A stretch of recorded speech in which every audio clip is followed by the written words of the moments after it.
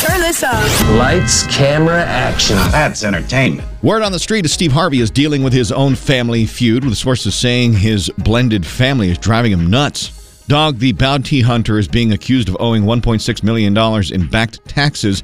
Could be why he just sold his huge Colorado mansion and moved to Florida. One of the most successful sci-fi franchises out there, Alien, is getting a new movie. Production is set to begin in February. If you were a fan of the series Luther, starring Idris Elba, good news, there is a standalone movie coming to Netflix. Tori Spelling recently landed in the hospital after having trouble breathing, and the Hallmark Channel is going to go big for Christmas 2023, just announcing the filming of a new Christmas movie at the historic Biltmore Estate in North Carolina. Building the watch list for tonight, Puss in Boots: The Last Wish is at the movies. Baylor and Air Force play in the Lockheed Martin Armed Forces Bowl at 6:30. Number 4, KU hosts Harvard in basketball, ESPN2.